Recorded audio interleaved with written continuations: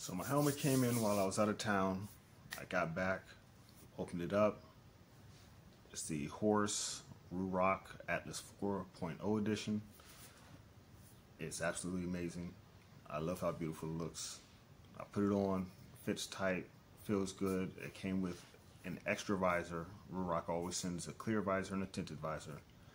And because when I ordered it, there was a special bundle package, so I ended up getting a third visor, which would be the chrome visor, a bag, and the Pinlock 7.0. So as of right now, my bike's still in the shop for the moment, but when it gets back, I'll be completely ready. These things, I've had one before. Mine worked pretty well.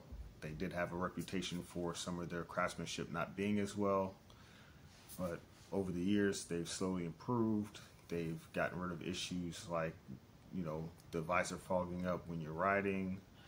Their Bluetooth, which they've upgraded to JBL Harman Kardon, and other assorted little things. But I mean, they've only started about maybe 5 years ago doing motorcycle helmets. Before that, they were a snowboarding company. So growing pains are growing pains.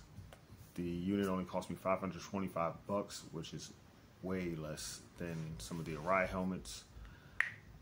I personally don't see much difference between the two. This one actually does come with the new Rheon technology to help with head impact. I don't plan on ever having to use it, but if I do, hey, it'll just come in handy. It's one of those things. But I'm gonna be probably putting clips and pictures over top of this, so you'll probably see a lot less of me, and you'll mostly have seen the helmet this entire video. But so far so good. In about 5 or 6 months of riding, I'll give a full rider's review instead of just a visual fitment review.